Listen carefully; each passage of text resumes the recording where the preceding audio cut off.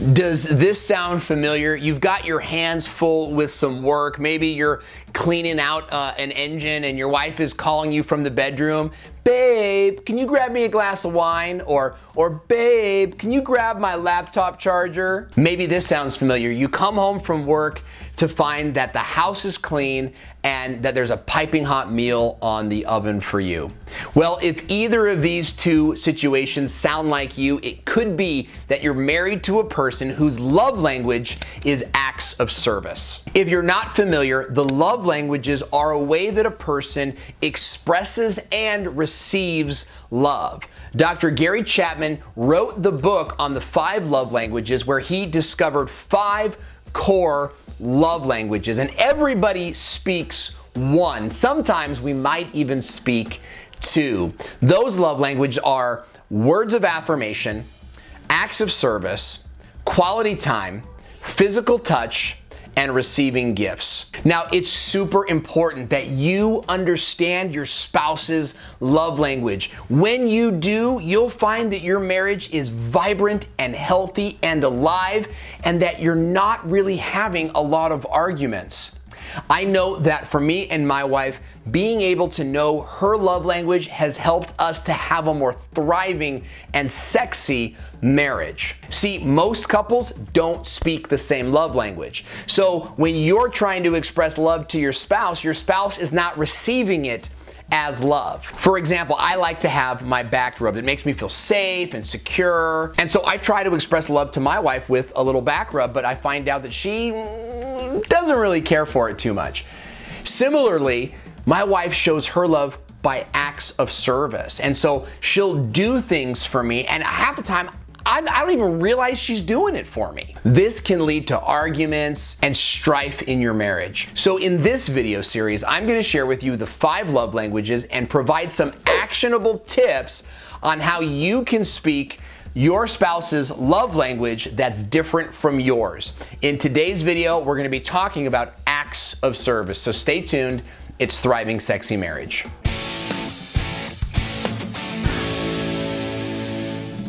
Hey, and welcome back to the channel. I'm so glad you're here. I'm Owen. My wife Theresa and I are marriage coaches. We actively work with couples to help their bad marriages get good and their good marriages even better. We upload a couple videos a week to the channel, so I hope that you'll subscribe and join us for each new upload. Now, if you don't know your love language or your spouse's love language yet, then I would highly suggest you take the free love languages test. We put the link in the description box, and I hope that you'll take the time to check it out. It should be a lot of fun. It only takes 15 to 20 minutes, but you and your wife will discover so much about yourselves. It's a lot of fun. Make a night out of it. And we put a link in the description box below. Before we get started today, I want to remind you of a couple things. Number one, the love languages are not gender specific.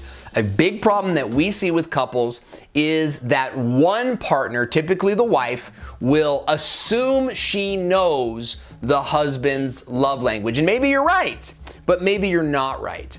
We would encourage you to take that test and don't assume what your partner's love language is going to be. Let the test sort of reveal that to you. Now, another part of the love languages that's very, very important to understand is that there's an active love language and there's a passive love language, okay? The active love language is where you're actually doing the thing, right? You're saying the words of affirmation, you're doing the words of service, and your partner feels loved, okay? But then there's the passive side where you're not doing the acts of service, you're not saying the words of affirmation, you're not gift giving or whatever the case might be, and so your partner feels unloved. And you've got to recognize the difference there, because it's not just about, you know, oh, my spouse feels loved when I do these things. But remember, when you're not doing those things, your partner might actually feel that you're withholding your love from them. So it's important to be active with your love language. If acts of service is your spouse's love language, then nothing speaks louder to them than engaging in some activity that shows dedication, sacrifice, and commitment. Maybe it's changing the baby's diapers.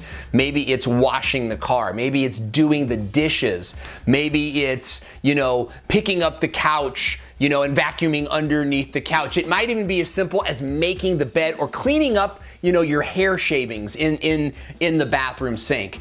You might show your spouse love with words of affirmation or even coming home with roses or gift giving, but if they're an acts of service person, nothing speaks as loud to them as the action. They're thinking, hey, if you loved me, you'd pick up your boots and you'd do something around here. Jesus gave us a profound illustration of acts of service when he washed the feet of his apostles. I mean, this was a time when everyone walked on dirt roads and wore sandals, and Jesus took off the sandals and washed their feet.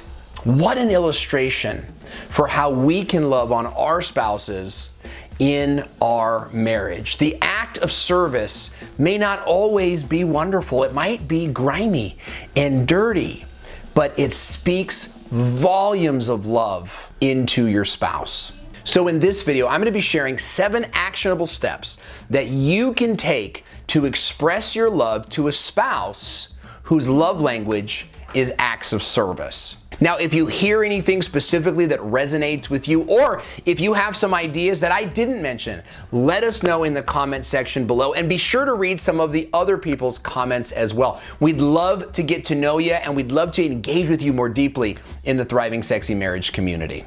Tip number 1, acts of service are almost always sacrificial. It's not enough to just, lift your feet up while she's vacuuming or come home and give her a kiss on the cheek.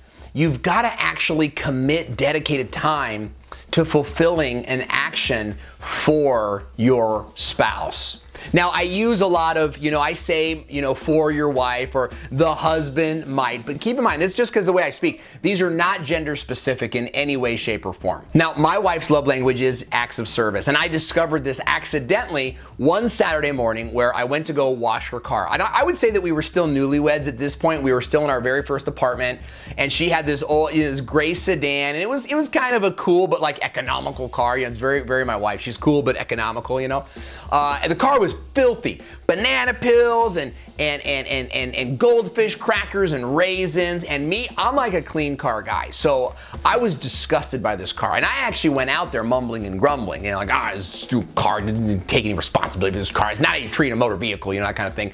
And I'm scrubbing the car, and I'm washing it, and I'm listening to Hillsong, and I'm just out there all morning. Eventually my bad attitude went away, and it became a joy to do this thing for my wife. And I called her out and I said, hey, come out here. I want to show you what I've been doing all day.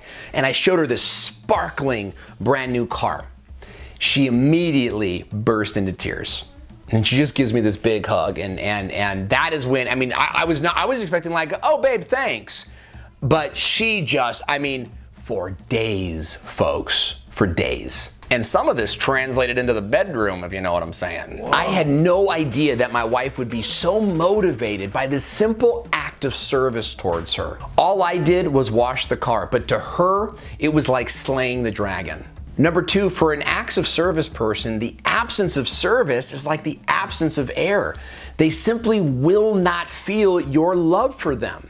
All the love letters, all the roses, all the gifts in the world won't make up for the actual sacrificial act of service. Okay? Now, you can't try to transfer over your everyday chores as an act of service either. I know that in the past I've tried to get away with, I work every day for this family. That's my act of service, or I go and I make sure that your car is filled with gasoline. These are part of my duties, right? As a husband, it's part of my role here in the house. Your expression of love is the act of service. You can't replace it with something else. Number 3, acts of service are joyful. Okay? You can't decide to go clean the trash cans for your wife and then mumble and grumble about it the whole time. The same is true if you're going to serve your husband. If you're going to go clean up your husband's office as an act of service towards him, you can't come in and bark about his organizational skills afterwards, right? The whole thing is about being joyful and expressing your love, right? You're doing this thing, out of love for them. And kicking trash cans or banging walls while you're doing it, clanging dishes, it just eliminates the joyful part of the act of service. If you're out there cleaning trash cans for your wife and you got your hands in the muck, and she comes out there and she says, babe, what are you doing? You don't respond with, well, you kids make a mess and I'm gonna clean out these trash cans because I'm a noble guy, right? To the contrary, you wanna say something chivalrous and humble, like, no wife of mine is gonna have dirty trash cans and that's final, You wanna make it appear as if you're enjoying the act of service. That is sacrificial and non-replaceable. And sometimes that's a hard thing to do, but I think you can do it. Number 4, you can't outsource your acts of service. And I struggle with this as an entrepreneur because my whole goal is to outsource everything, right? My whole goal is to get the business running on its own so I can step out and do other things. And I sort of discovered this accidentally when my wife was away for the day and I decided to bring in a house cleaning service to clean the whole house for her, right? So I thought my wife is gonna love this. I'm gonna clean the whole house for her. I wonder who I should call to do it, right? So I called a friend of ours from church and I had her mom. Her mom has a house cleaning service. Her mom came in, scrubbed the house top to bottom. It sparkled, it shined, it smelled like lemon scented bleach. It was awesome. My wife comes home and it was just like perfect. She was so in love and she said, oh my gosh, how long did this take you? And I think I said something like, well, it only took the crew a couple of hours and they had it all done in time. And then she looked at me, just kind of her face just sunk and she's like, oh, you had someone else do this.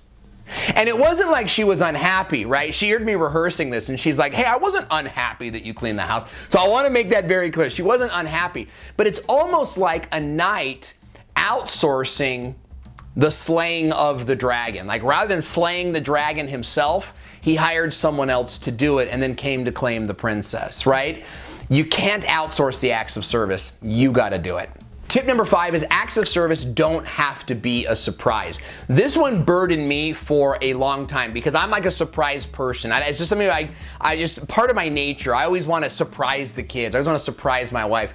And so it was kind of like, well, I got to wait till she's gone. I put all these restrictions on when I can actually show my affection and my love for her. What I learned is communicating to my wife helps me to understand which acts of service might best suit her at this time. So when I'm out and about, I'm in the habit now of just texting her, hey, I'm out and about, is there anything I can get for you? And almost always she'll hit me with a laundry list of things that, again, I don't really want to do, right? I don't really want to go to the DMV. I don't really want to go to the post office, but I do want to love my wife. And if she feels loved by me going to the store at 6 o'clock at night and grabbing all these items that we don't need for 3 weeks, then that's fine. I'm happy to do it. Number 6, acts of service don't have to be like astronomical, groundbreaking events. I talked about, cleaning the entire car. I talked about, cleaning the entire house. I've talked about slaying the dragon. And these are big time things. But, that can really be a bottleneck to accomplishing some major acts of service for your wife.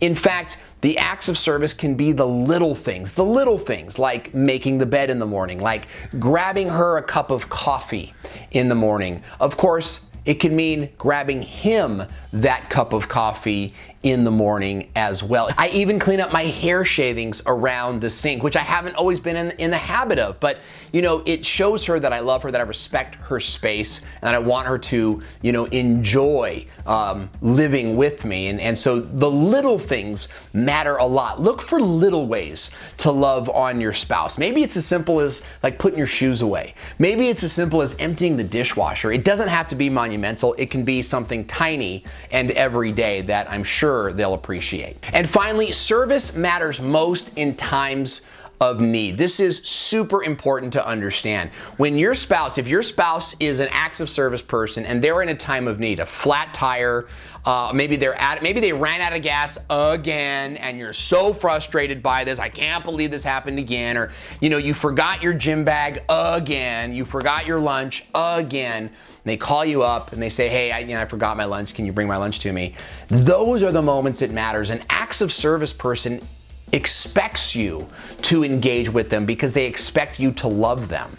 So in these moments of need, I want to urge you not to lecture and not to sort of chastise, but instead to accept and to joyfully and sacrificially say, let me come pick you up, or let me call an Uber for you, right? Or let me stop what I'm doing here and I'll come and I'll bring you your lunch. Look for opportunities to serve your spouse. That is an acts of service person. Now, we covered 7 of these today and we've listed them all on our blog. We've put a link to that blog in the description box. I would urge you, go down there, copy these 7 notes here and put them in your Apple Notes on your phone or on your mobile device, so that in a moment where you want to express love to your spouse, you can pull out your phone and you go, okay, I can do something sacrificial, I can be joyful, and I'll look for something small to do, right? And you just remind yourself to show love to your spouse in that way. So check the description box for a few links in there. You can check some stuff out. And remember, acts of service is not the only love language, and it's not the most important love language.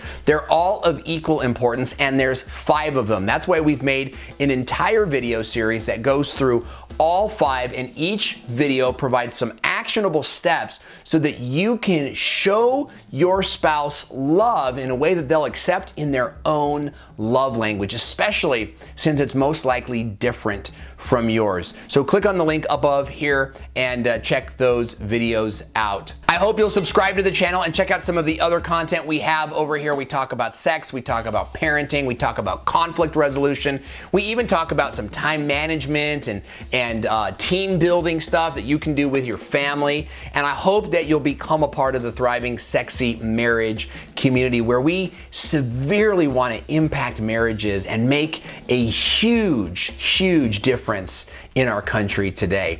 Thanks so much for watching. Subscribe, and we'll see you next time.